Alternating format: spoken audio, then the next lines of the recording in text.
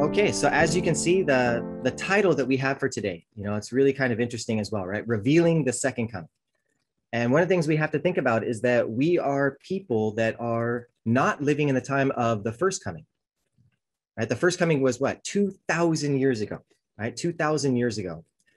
And that was something that the people of the Old Testament were waiting for, right? The people of the Old Testament. So that was the promise that God gave for the people of the Old Testament, that I'm going to bring my Messiah, and he's going to do, some pretty wonderful things. But there's also going to be some pretty difficult things that he has to speak about as well. Right. So when we look into the Old Testament, we find that there was a lot of really harsh things that God needed to bestow upon his people so that they had the proper attitude. But we're not the people that are living in the first coming. That was, like I said, 2,000 years ago. So for 2,000 years, we have been learning about the first coming. Right. We've been learning about the first coming, but that we know that that's not the end. Jesus promised, as we saw in the meditation verse, it talks about in Matthew 24, his disciples came to him and they asked him these three questions. They asked him, when will this happen? Right? When will this happen? These things you're talking about, this destruction that you're talking about. What will be the signs of your second coming and of the end of the age? So those three questions are things that we always have in our hearts. When are these things going to happen? What are the signs that we have to look for the second coming, right? The second coming, and that's what we're talking about now, and the end of the age, right? The end of the age. So what does it mean, an end of an age? I mean, that's a really interesting thing. And when we start to study the Bible, we start to realize that there are different ages of time in God's work. You can think about the time of Noah, for example, Adam and Noah. Yeah, that would be like a time, an age that God had been living with them at that time. Destruction comes upon them, and then a new age begins through Noah, so on and so forth. And that's something, actually, that's another topic that I'd really like to get into in the future, the different eras or different time periods within the Bible. But today, what we're talking about is, really about the second coming.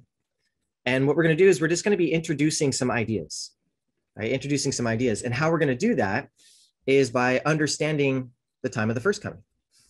Because we're very blessed. We actually have the first coming to really look into. And if you look at this verse here, or I mean this term right up here, revealing.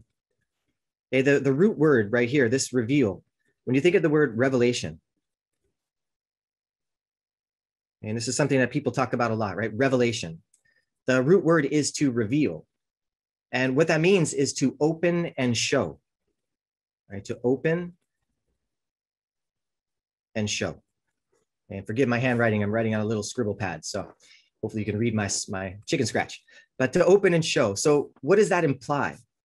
What does it imply if you are opening and showing something? It means that something was not seen before, right? And it was closed. So something that was closed and unseen is now being opened to us and revealed, right? Made to be known. Okay? And since we can do this through the scriptures, we can see how God is revealing things, how he's giving revelation. And what we also need to know is that there are two kinds. Let me do something here. Get rid of this. Okay, there are two kinds of revelation that we're going to talk about. Okay, there's one that is in a vision. It's called vision revelation. It's when God is revealing things for the future. There's a scripture in Amos, chapter 3, verse 7. It says, "Surely the sovereign Lord does nothing without revealing his plans to his servants, the prophets."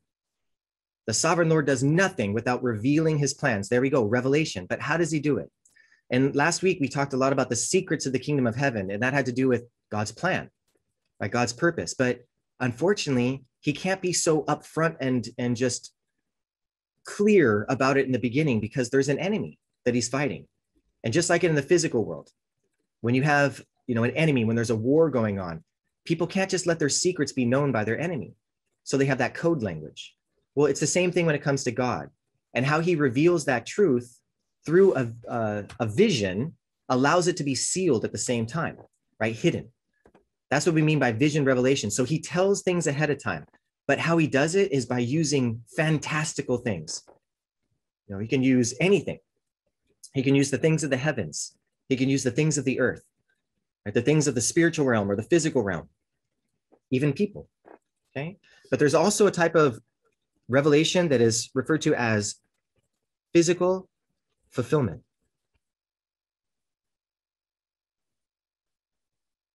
Okay? Physical fulfillment. And what this is when now the actual truth is made known, right? An actual physical reality comes as a prophecy is being fulfilled. And then he wants that to be known to the people as well. So he's revealing that truth as well. So there's two kinds of revelation that we can talk about. Revelation that's given through visions. You see this through the prophecies, right? You see this through all the Gospels and even the Old Testament, and of course, the book of Revelation. That was a vision that was given 2,000 years ago. But we also know that physical fulfillment, it comes, right? Jesus was a physical fulfillment. As it says, the word became flesh, right? So he was a physical fulfillment. People could touch him, they could see him, they could hear him. And God had to reveal him to the world as well. Okay, so that's what we're going to be looking into today. All right.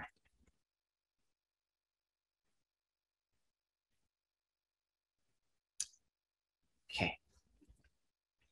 So here, as we were talking about before, if we look into the fulfillment, right, the fulfillment of the Old Testament, then we can begin to understand, really what took place in the time of the first coming. How did those things happen? Well, in order to know that, first you need to really study the prophecies. You need to study the prophecies of the Old Testament, because then you can see why Jesus did what he did, how he did it, these types of things. Okay, so there's many different prophecies that we can look into, but for time purposes, we're just going to look at just a few of the interesting ones that kind of help us to understand that there's some figurative ways that God was speaking, but a very literal and very physical way that things actually were fulfilled. Okay? So the different revelations that were given in the Old Testament, that's what we're going to be looking at a little bit. And the thing is by understanding this right here, the first coming, this is going to help us to begin anyway, to understand what's possible in the time of the second coming, right? What's possible, because many of the things are spoken in the same way. So if we understand how God spoke in the Old Testament, how he fulfilled those things, then we can have that beginning of understanding, right? And that's really important, because the more we understand God, the more we can become close to God, the more we can follow God. And that's what Jesus says is very important, in Matthew chapter 7, about talking about doing God's will, how it's very, very important. Well, Jesus also makes it very clear in a verse. Sorry, 1 second. John chapter 14, verse 29. Okay, in this verse, Jesus keeps saying that I tell you now before it happens. Okay, I tell you now before it happens. So if you are telling somebody something that is happening before it's actually taking place, then that would be considered as prophecy, right? To tell somebody something ahead of time, this is going to happen. So that would be prophecy. But if you keep reading the scripture, he does it for a very specific reason. Like, why do these prophecies exist? Why does God give us these prophecies?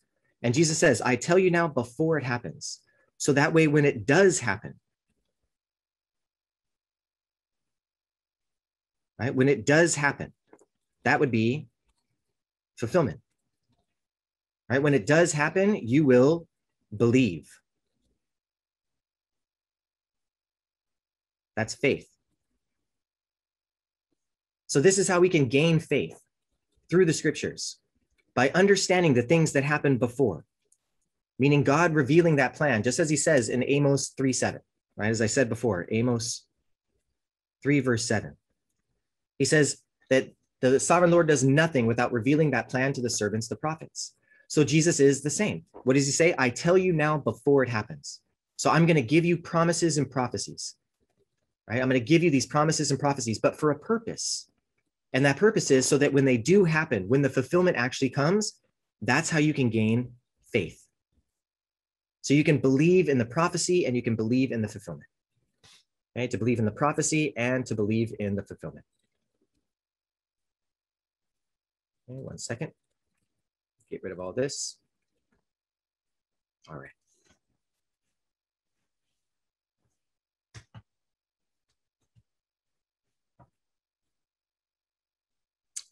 Okay, so some of the prophecies that we're going to look into today that are just kind of interesting.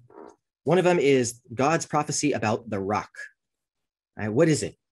Okay, there are certain prophecies in the Old Testament where God was speaking about different inanimate objects or different people or different time periods. But when he's doing that, he's actually revealing something for the future, right? He was revealing something for the future. But at the time, when they're reading these scriptures, it may have been very difficult for them to understand these things. So for example, oops, let me erase that. Okay, so this is what that scripture actually says. Isaiah chapter 28, verse 16. Okay, we're going to read this together. Let's go ahead and read this one together. Isaiah chapter 28, verse 16. So this is what the sovereign Lord says. See, I lay a stone in Zion, a tested stone, a precious cornerstone for a sure foundation. The one who trusts will never be dismayed. Amen. Amen. Amen. So again, this is in the book of Isaiah. Okay, and this is written about 700 years before Jesus. Okay. It's written during the time of the kings when they were no longer following really the path of God. They had betrayed. So the very beginning of the book of Isaiah talks about how God's people have betrayed him. Right? Isaiah chapter 1 talks about how they have turned their backs on God. They are no longer following the word of truth. Somebody waiting in there? Okay. They are no longer following the word of truth. And so as a result, in Isaiah 29, God talks about how he's going to seal their eyes. He's going to blind them, which means that they're not able to truly understand God's plan anymore. Right? If they're blinded, if they're deaf, as he says, then they cannot see God, they cannot hear God, they cannot understand God. So in this scripture, if you think about this, try to put yourself in their shoes. Okay? Try to put yourself in the shoes of the Israelites that were reading this very scripture, right? They would read the scroll of Isaiah. And as they would read it, it says, see, this is what the sovereign Lord says. I, right, meaning God, right? I lay a stone in Zion, a tested and precious cornerstone for a sure foundation. The one who trusts will never be dismayed. So when you're thinking about this, you got to imagine, what do you think they were thinking for 700 years? You know, did they think it was a literal stone that God was going to put inside of, you know, a certain place? For 700 years, they're reading, God is going to put a stone there. And then there may be some people go, you know, maybe no, maybe not. Maybe it's something other than a stone, but they had no way to prove it, right? That would just be their thoughts. Maybe God is going to bring something else. And maybe even some people were spiritual enough to think, okay, maybe it's a person, right? Maybe it's a person, but they wouldn't know who. They wouldn't know when or where or how, right? None of these things. That's why it was like a mystery. God is hiding something inside of this scripture. So when you think about the characteristics of a stone, right? What is the characteristics of a stone? I mean, it's very, very hard, right? It can be used, as it says even here, it can be used as a foundation, something to build upon. But it could also be used as judgment. You know, at the time of the first coming, even the Old Testament, they were actually judged by being stoned to death. So there's many different characteristics of this stone. And this is some kind of a magical stone, right? A precious cornerstone that if you trust just in the stone, you won't be dismayed. There's other scriptures that say that, you know, on this stone, there's going to be, we're going to look at a scripture later that says it has 7 eyes and that it takes away the sins of the world. And so we can start to begin to understand, okay, I think now we understand what this could be about. But before the time of the first coming, it would just be all guesses. Right? No one would have a true understanding of what this meant. But through the fulfillment, right? And this is the important part. What did Jesus say? He said, I tell you now before it happens, so that when it does happen, you will believe. So God is telling ahead of time that he's going to bring that precious stone. And he tells us ahead of time so that when that time comes, then we can believe in that fulfillment. So this is the fulfillment, right? The fulfillment that actually is going to come during the time of the first coming. So using this very scripture, right? Using this very scripture, this is where we can come to understand how these things are being fulfilled. Okay.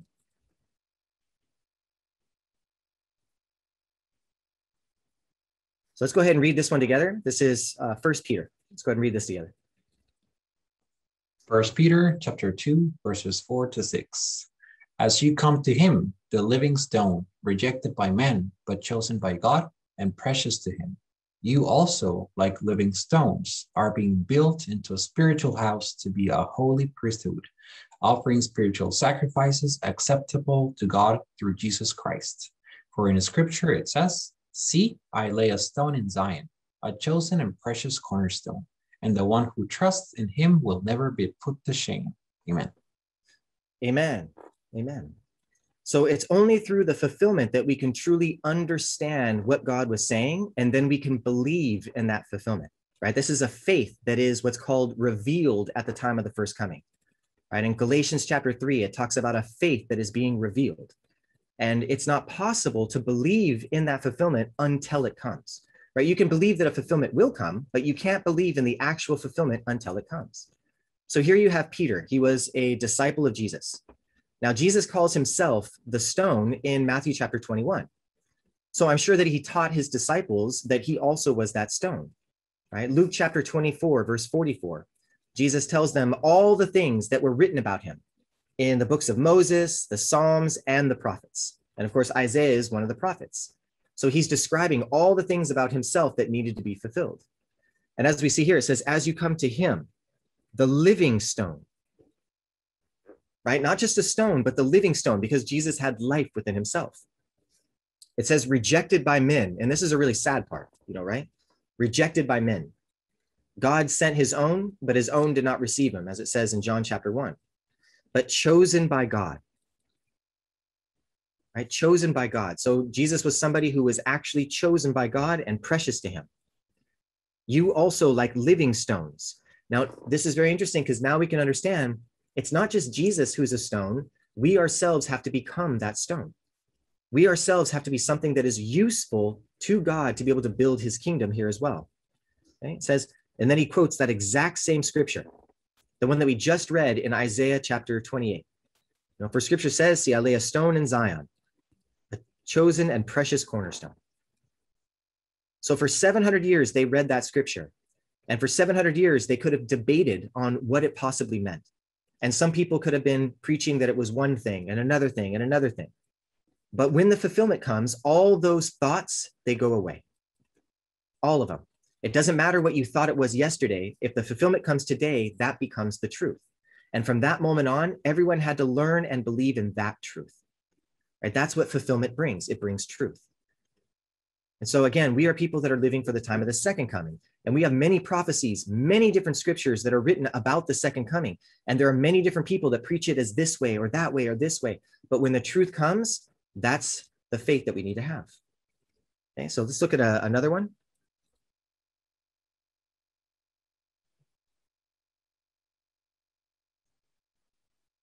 Okay, so in this one, it's talking about a spring, right? A spring or a fountain.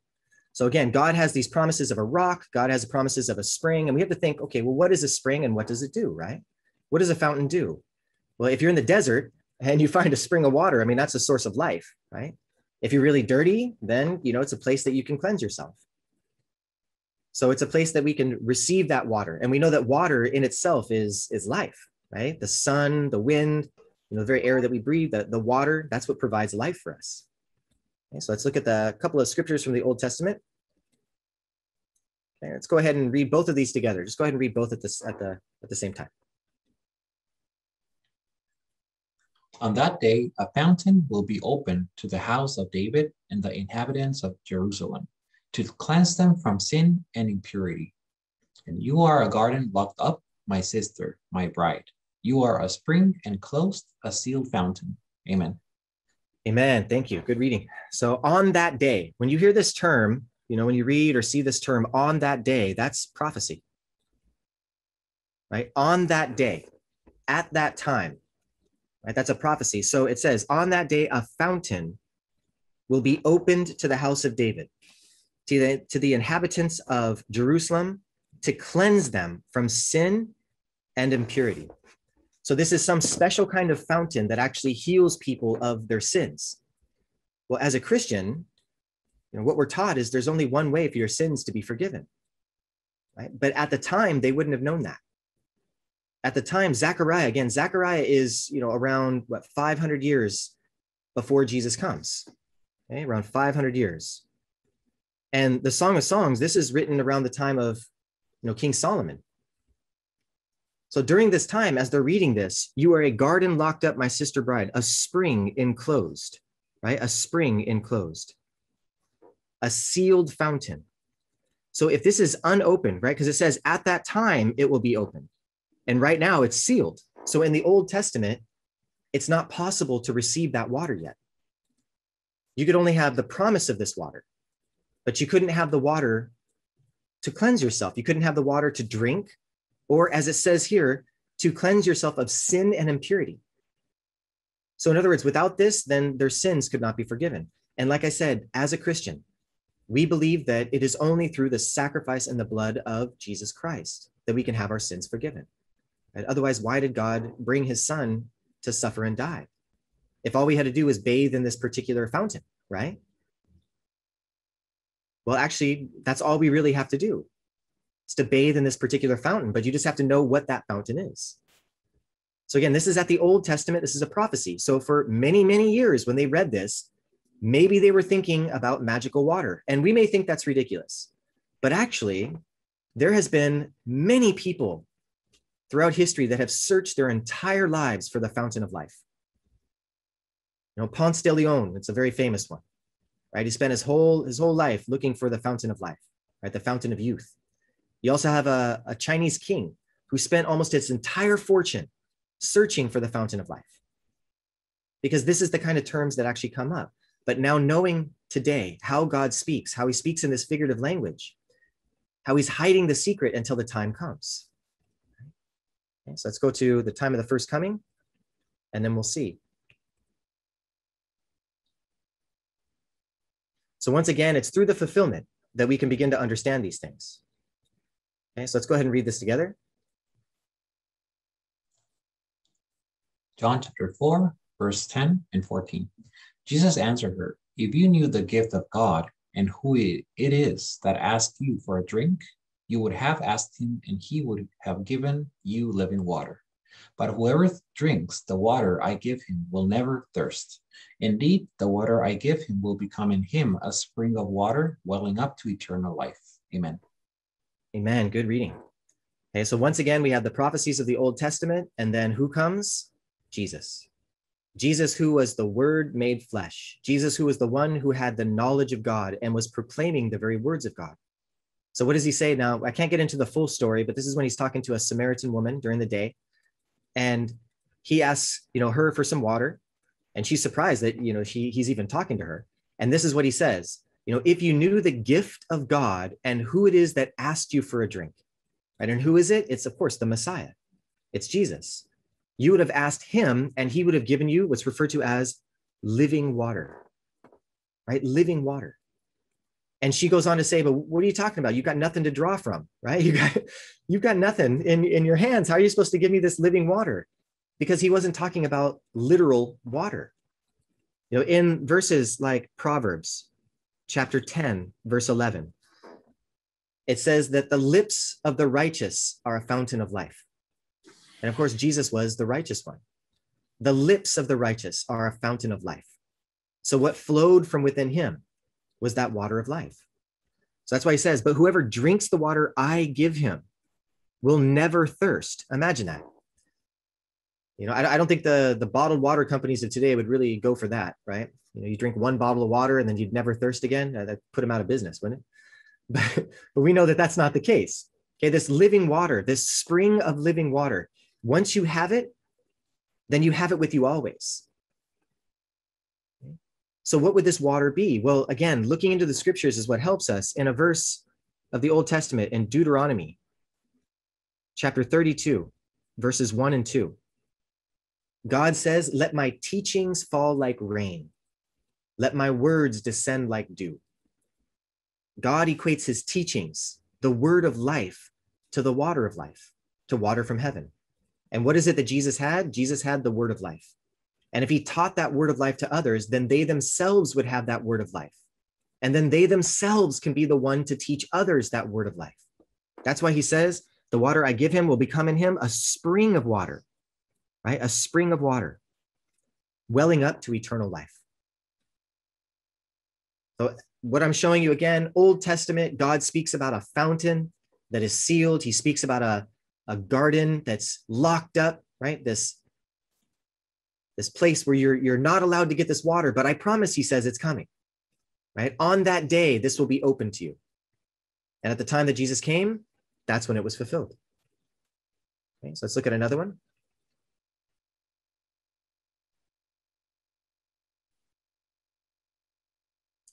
Okay, so now this one is about a branch or a root or even like a stump or things like that, okay, which is about plants. There's a lot of prophecies, a lot of scriptures that pertain to plants and animals, these types of things. So the one that we're going to look at,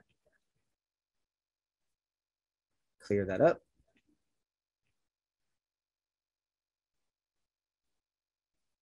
All right, let's go ahead and read these together. Isaiah chapter 11, verse 1, a shoot will come up from the stump of Jesse. From his roots, a branch will bear fruit.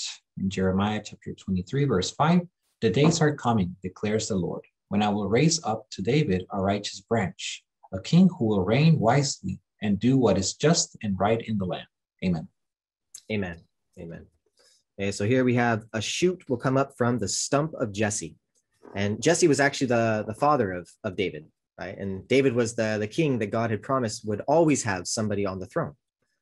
So this is why if you look at Matthew chapter 1 or Luke chapter 3, it talks about the genealogy of Jesus. And it takes it back into the time of the kings as well. It says, from his roots, a branch will bear fruit.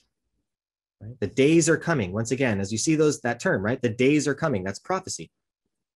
When I will raise up, to David, a righteous branch, right? A righteous branch, once again.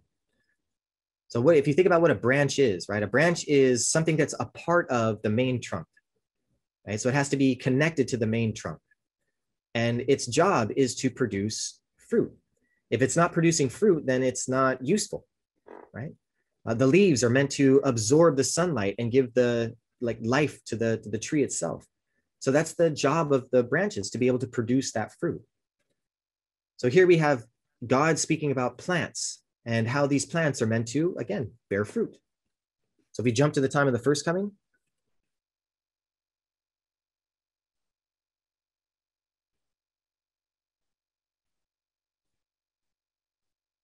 okay. So Jesus says here, now this is a time when Jesus is actually speaking to his disciples.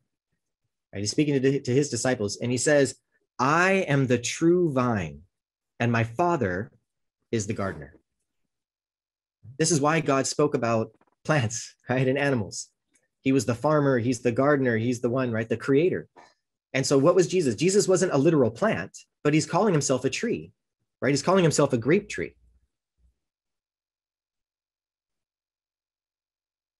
There was a time that I was watching a show, and it had to do with different vineyards in South Africa. And they were searching for the oldest vine that was there at the time. And when they finally found it, this thing was so big. Like whenever I think about a grapevine, I always think of something really small and skinny. Then, it needs to be wrapped around other sticks in order to, for it to hold itself up. But this thing was massive. It looked like an oak tree. The size of it was so big, you couldn't put your arms around it. 2 or 3 people would have to go around to put their arms around it. So this is the type of grape tree that we have to think about when we're talking about Jesus, not some skinny little vine. Although he looked like a root out of dry ground, it says in Isaiah. But point being is that he was a very mighty, mighty tree. And why? Because he had branches that were attached to him. He says, I am the true vine, but actually what he calls his disciples, he says the disciples are also branches. So that's that organization that actually God was creating at the time of the first coming, where Jesus himself was that stump, that root, okay, the main branch, the main trunk, and then out from him, that's where the rest of that truth was able to come through the disciples, and then their job was also to produce fruit. Jesus's job, what did he do? He began to produce the fruit first, right? He chose the 12 disciples. He began to preach the word of truth, and then through them, the rest of the world comes to know this truth. So again, what we're doing is we're looking at the time of the Old Testament, and we're just seeing how God spoke. how he used this type of language, how he hid the secrets of Jesus through the prophecies. But he did so in a way that people could never have imagined what the actual fulfillment was going to be. And the reason I want you guys to really wonder about this and look into this is because, again, we are not people that are living at the time of the first coming. We have promises and prophecies for the time of the second coming. But by understanding how God works, by understanding how he fulfilled the promises and prophecies of the Old Testament, we can begin to understand how that's possible for the next as well. Okay, so that's what we're going to be looking into a little bit now as well. And as I said, for today, it's mostly a lot of introduction, because we're going to be talking about a lot of these things as we go into the future. Hopefully, as I said, we want to spark that interest, that desire to want to know these things, because many people have never really looked into the promises of the second coming. They think, well, it doesn't really concern me, but actually it does. The people at the time of the first coming, they were waiting for that time too, and they just assumed that they would just believe when God came, because they were all believers in God, right? All the disciples, or all the physical Israelites, right? The ones that studied the scriptures every day. But then when Jesus came, in John chapter 5, verse 39, he says, "You diligently study the scriptures because you think that by them you possess eternal life. But these are the scriptures that testify about me." And then he says, "Yet you refuse to come to me to have life." Just like that scripture said about Isaiah, that living stone that was rejected by men. And so we don't want to have that same heart, right? That complacent heart that, oh, well, of course I'm going to believe. We have to be diligent. We have to be those people that understand, so that we can actually accept it when it comes and realize the truth when it comes. So I'm going to go through this list of just a few ways that Jesus has spoken of coming in the time of the second coming, and how he's planning on appearing in different ways. And again, I'm not going to go into descriptions of these things or give any explanation. That's for the future, right? That's for the future for you guys. So if you want to jump into that in the future. Okay. So at the time of the second coming, knowing when, where, how, what are these things going to be taking place? So if you look at, in verses like Luke chapter 13, just like Matthew 24 says the same thing. No one knows the day or the hour. So when the disciples asked, when is this going to happen? Right? No one knows. But he does tell you signs, he says. Well, those signs can be misunderstood if you think about them in the same way as the Old Testament. Like if they were literally waiting for a fountain to be opened, if they were literally waiting for a rock to be put into a certain place, then they would not see the signs, right? But knowing what the fountain was, knowing what the rock was, when that time comes, then they can believe that the signs are actually taking place. So he says here that Jesus is going to be found on Mount Zion. Right? Revelation chapter 14, that on Mount Zion, you find, the Lamb, you find God, you find the 144,000, many, many different things on Mount Zion. But if he's on Mount Zion, then how can these other things take place? Like there's other ones that say every mountain and island will be removed from its place. Okay, so what is Mount Zion if it's not removed? How is it not? How is everything else removed, right? But he also says he'll be like the lightning in the sky. And the lightning is something that is, very quick. Right? It's here, it's gone, right? Also says he's going to come like a thief. And I always thought that was interesting, because if it's that he's, on Mount Zion, but he's coming like a lightning, but a thief is something that you don't know is coming, right? They usually come when everybody else is not paying attention, right? That's when a thief actually comes. The greatest thief would be someone that they didn't even know the thief ever existed, right? They stole stuff and you never knew it happened, right? But it also says he's coming on the clouds. And if he's on Mount Zion, but he's coming like a thief with the lightning, but then on the clouds, you can't really put all that together, especially if he's coming on a white horse. Now, is the white horse the clouds? Sometimes you lay on the hill and you start to make things out of the clouds, like, ooh, that looks like a turtle. That looks like a bear, right? Is that the kind of white horse it is? Or, all these things, they're spoken of in many, many different ways. And again, it says he'll be like a thief, right? Unknown at what time it's going to actually come, right? Unknown. This one, it says that he comes before the sun, moon, and stars fall. But then there's another that talks about how he comes after the sun, moon, and stars fall.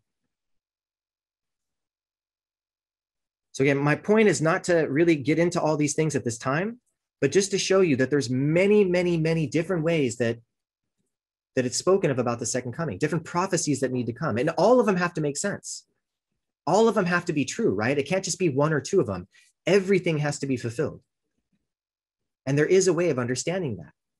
And that's why we really want to get together, throughout the week. What we do is we discuss these things, we talk about them, and we really dive into the Old Testament. We really dive into the time of the first coming. And it helps us to truly understand the time of the second coming. So I really hope and encourage that you guys, choose to do that as well. Okay, so how are we meant to understand these things? Well, it's by knowing the figurative language. Right? These things are talked about: a mountain, lightning, clouds, a horse, the sun, the moon, the stars. Again, if God is using a vision, just like the Old Testament, he talks about a fountain, a branch, a rock. But there's also scriptures of the Old Testament where he talks about lightning. He talks about the winds and the clouds. He talks about the sun, moon, and stars. So these are the things we need to begin to understand.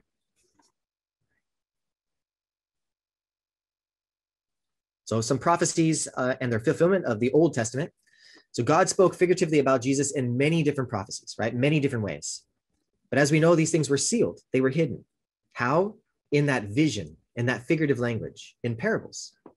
But when the physical fulfillment comes, that's when everyone is able to understand. That's when it says to reveal, right? To open and show, to make it known. So when Jesus came, this is how he was actually revealed, right? He's revealed through physical fulfillment.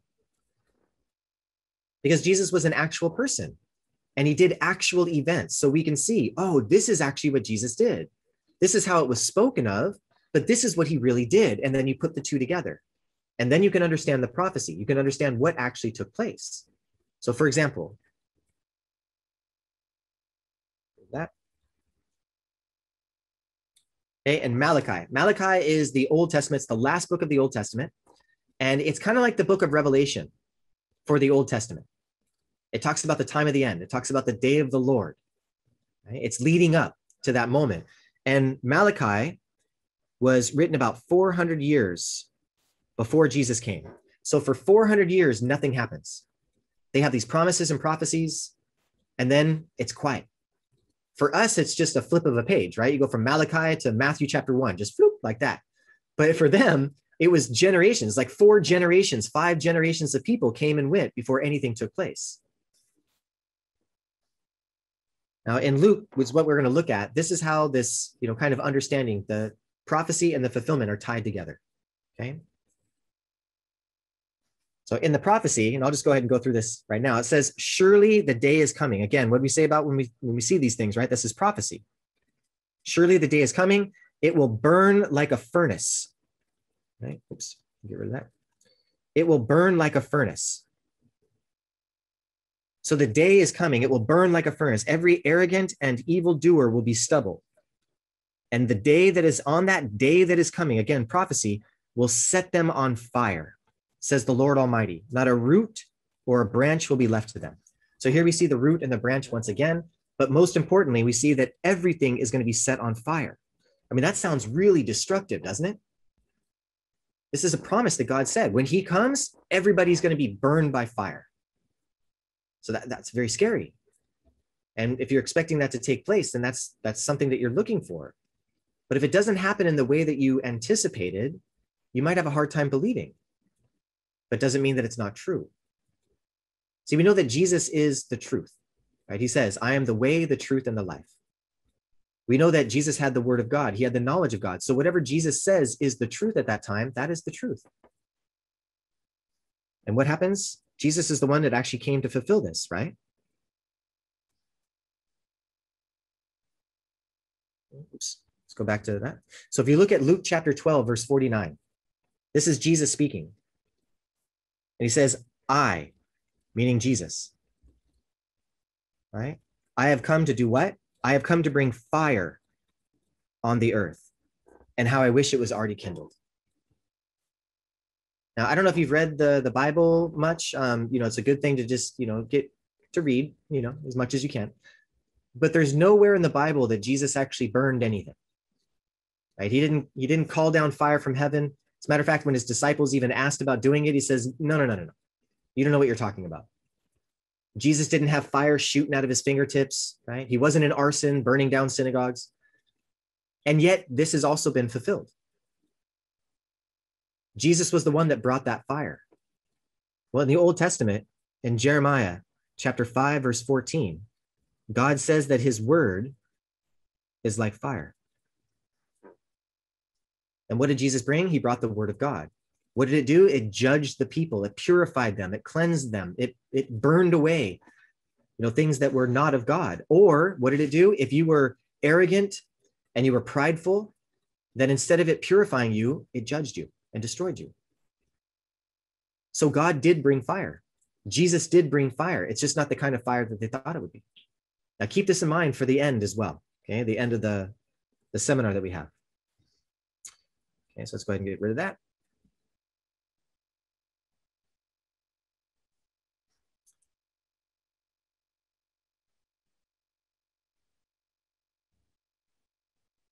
Okay, so how Jesus was hidden in the Old and New Testament. So knowing that Jesus was something that was a mystery of God, something that he wanted people to eventually come to understand, but it was something that he was hiding also from the enemy. So in Colossians chapter 2, and this is just a summary, okay, of the, it's not word by word in this particular thing, just the main point. It says that in Jesus, right, in Jesus was hidden all the mysteries of God. And those mysteries are some of the ones that we looked into, the mystery of the sealed fountain, the mystery of the stone that's set in Zion, right? Everything being burned by fire. These are mysteries. How is God going to fulfill these things? But when the reality actually came in 1 John chapter 1, it says that Jesus was that word of God, and he was made flesh and he dwelled among us. So through the life of Jesus, we can come to understand the mysteries that were spoken of. In the time of the second coming, it'll be the same. There are prophecies written about Jesus in the Old Testament that are also being spoken of in Revelation. And Revelation is about the time of the second coming. Okay, so we're not going to be talking about these too much, just looking into them to see that they're there. And then that's what we're going to be, really discussing a lot deeper in the future as well. Okay. Let me get rid of all of this.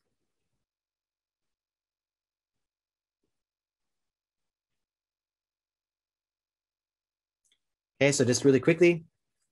Oh, sorry, this one was supposed to be changed a while ago. Forgive me. I think I put up the wrong one. This is supposed to be Revelation chapter 5, verse 6. We changed it. I think I just put up the wrong one. All right. So again, just a real quick prophecy about the Old Testament and then how it's written very similar inside of Revelation. So here we have that stone once again, right? See, I lay a stone I have set in front of Joshua, right? There are 7 eyes on that stone, and I will grave an inscription on it, says the Lord Almighty. I will remove the sin of this land in a single day, right? In a single day. And we know that that stone represented Jesus, right? He was the stone that was set in Zion. This is what we already saw in 1 Peter. Well, here in Revelation chapter 5, verse 6, now we see, I saw the Lamb. Once again, we know the Lamb is Jesus, right? He was that sacrificial lamb, looking as if it had been slain, standing in the center of the throne, encircled by the 4 living creatures and the elders, and it had 7 horns and 7 eyes, which are the 7 spirits of God sent out into all the earth.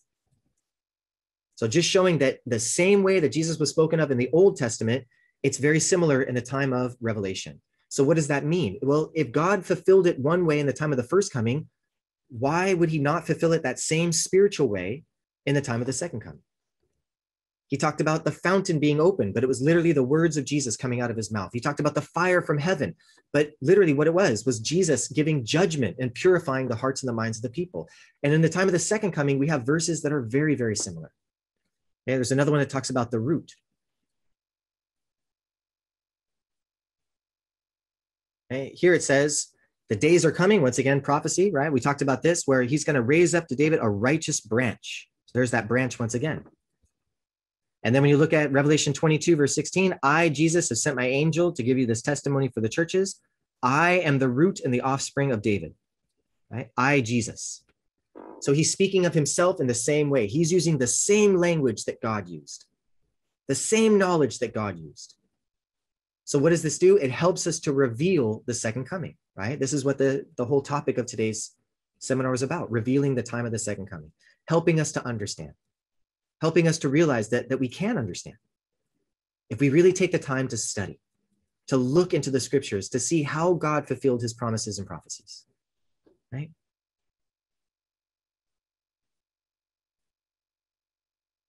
Okay, we're moving on. We don't have a lot of time left for this, so I'm going to go through. Okay, so once again, this is the end of the seminar, and I just want to leave you guys with kind of a question, maybe just a wonder, as this is a scripture that has been brought up a lot in different studies that I've done, and people have a lot of fear when it comes to this particular scripture, but I'm saying that we don't have to, not if we understand it properly. We can actually, as it says, even in this scripture, it actually says that we should be looking forward to this. So again, in Malachi, right? In Malachi, we saw this is the Old Testament, and it was kind of the book of Revelation for the Old Testament, the time of the end that was coming. And when we see what happens, of course, that's the first coming. So it says, that day is coming and will set them on fire. That was Malachi. And then Jesus says, I have come to bring fire on this earth. And he actually wishes it was already being done. So we know this is how Jesus brought that fire. Well, this is a scripture that is talking about the second coming. Right? This particular one's talking about the second coming. It says, but that day, again, but that day of the Lord, this is prophecy. And not prophecy about the Old Testament, right? This is prophecy not about the first coming, about the second coming. That day will come like a thief. There's that thief once again. The heavens will disappear with a roar. The elements will be destroyed by fire. And the earth and everything in it will be laid bare. So it sounds very, very, very, very similar, doesn't it? Very familiar. That everything will be destroyed by fire. And then he says, but we should be looking forward to this day. But that's a very difficult thing to look forward to. If everything that we love, everything that we see, the beauty in this world, there is beauty in this world. There are many beautiful things, that everything is destroyed. The heavens are destroyed. The whole universe is destroyed. Why? Because we're sinners, because man is a sinner. And it never really truly made sense that God would destroy the entire universe just because we're sinners. But if you think about what that fire does, it purifies, it cleanses, it gets rid of the old, and it creates something new. So that's what I'd like to leave with you guys today. Really, we talk about the time of the second coming. We talk about these promises and prophecies. But what do they mean for us, right? What is it that we have to understand? How should we be believing these things? Should we be believing that the whole world is going to be destroyed? The whole universe is going to be destroyed? Or should we be using the logic of the Old Testament? Should we be using the logic that God has been speaking for thousands of years and using the first coming to help us to truly understand the time of the second coming? So that's what I'd like to leave with you guys today. Okay. I just want to say thank you guys so much for joining us. Again, this is just a small seminar to introduce the ideas of many of the discussions that we have in the future, many of the topics that I really think are so fascinating. They're so wonderful. And of course, God's knowledge is, it's without boundaries, right? I mean, it's so in depth. And so we're just scratching the surface on these things. And I really hope that you guys have that passion, right? It brings, as it says, that fire, if you will, of that passion inside your heart, so that you have that, that ability to take that next step, right? To take that next step and to gather together and to really begin to discuss these things in detail. Okay. So that's where I'm going to stop the PPT. All right. So once again, as I look at all the faces, I just want to say thank you guys so much for this time. I really appreciate the effort that you guys are even making to gather together at this time. I know we're in a very difficult time in the world, and there's a lot of people that are struggling in many different ways. And this is something that gives me hope. When I'm able to look at the screen and see these people from all over the world, we have multiple countries right now, different time zones, and yet we're all connected through this one thing, which is through faith. Become that brothers and sisters in faith. And I really am thankful for that. I just want to say thank you guys, because it gives me hope, and I really appreciate that. So I'm going to end with a closing prayer, and then I'm going to pass it back on to the presider, and we'll have some fun playing some games. All right, let's go ahead and end with the closing prayer. Dear Heavenly Father, you are the creator of the heavens, the earth, and all that is in them. Father, we are so grateful that you gave us this opportunity to be able to gather together in this fellowship, to look into your words of promises and prophecies. to look into the time of the first coming, to see how you fulfilled those things through your Son, Jesus Christ, and the work that he did. Father, we know that it is through that sacrifice and through that blood, through the very cross that he took upon himself, Father, that we are able to receive forgiveness of our sins. We are truly grateful for this, Father, and we know that this is something that we can never repay. So, Father, please put it into our hearts, into our minds, that in order to truly accept this, what it is that you want us to know is acknowledgement, knowledge, and wisdom of you, to be able to truly understand the gospel that has been preached around this world for 2,000 years. To help us, Father, to have these words in our hearts and our minds so we can be a part of those that are within the new covenant. Father, I pray for each person that is here. You know what level that they are at spiritually, and with whatever knowledge they have, whatever problems and difficulties they are going through, Father, I pray that you look upon them with mercy, forgiveness, strength, and wisdom, and to provide everything that they need in abundance, Father, to continue this walk of faith. Help us, Father, to stay faithful to you always, to stay upon this path and not veer to the right or to the left, but to be those people that can become that light of the world for others, to be, as it says, that fragrant offering that is pleasing to you, Father. We know that this is a place of darkness in this world, and we're going through very difficult times, but we have that hope that you are always with us, Father. And as we looked into some of the prophecies of the second coming, instead of it bringing fear to us, Father, we ask that it brings hope, it brings understanding, and that we can be a part of it, Father. We long for you to come. We long to be with your Son, Jesus Christ, once again. We ask for this time to come quickly. Until we are able to meet again, Father, please continue to send your ministering angels to protect and watch over each person. And for those that were unable to make it today, Father, for whatever reason, please guide and protect them as well. Once again, Father, we thank you so much for this time, so much for the opportunity, even through this Zoom, to be able to look into these things, to be able to be those that can gather together in this way. We know that if we gather together in spirit, that your spirit is with us as well. We offer all glory to you, Father, and we pray this in your Son's most righteous and holy name, Jesus Christ. Amen.